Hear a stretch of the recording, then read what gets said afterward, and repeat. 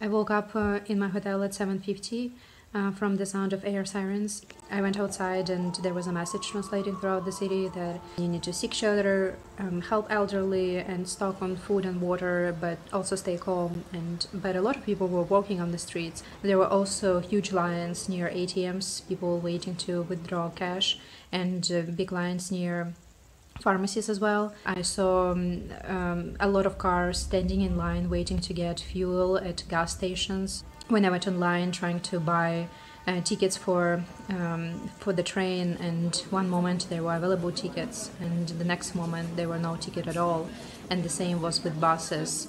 On the Polish border, they let us in without checking even like vaccines or tests, but with thoroughly searching our car, and I saw military equipment stationed at the posting.